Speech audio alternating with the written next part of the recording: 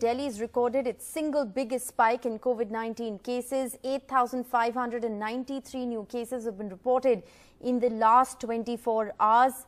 This is for the first time that Delhi has crossed the 8,000 mark.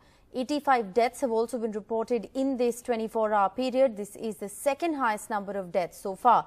My colleague Sukirti, who's been keeping a close watch on all these details, now joins us. Sukirti, what more can you tell us? Well, yes, extremely worrying figures coming in terms of Delhi's COVID cases at this point of time.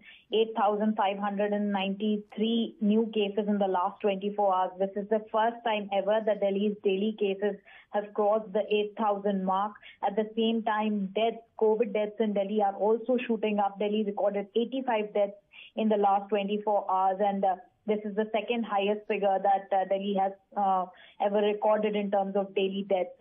The biggest number that has been recorded till date was in the month of June, when 93 deaths were recorded. So whether we look at new cases or we look at the number of deaths, both going up. Yes. And Delhi is already facing a kind of hospital bed crisis has begun, where we are seeing 80% of the ICU beds are already filled and nearly 50% of the regular COVID beds are filled up. Well, absolutely. And the traffic is back on the streets of the national capital. There's poor social distancing being seen in markets. And of course, the worsening air quality index has also contributed to a spike in COVID-19 cases. Extremely worrying story that we're reporting from Delhi.